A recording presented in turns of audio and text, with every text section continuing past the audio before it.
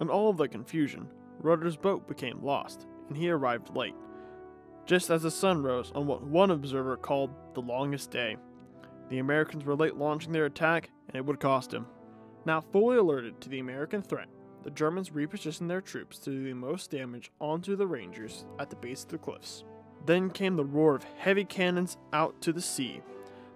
The battleship, USS Texas, with other warships, began to shell the ground behind Point du Hoc, keeping the Germans pinned down.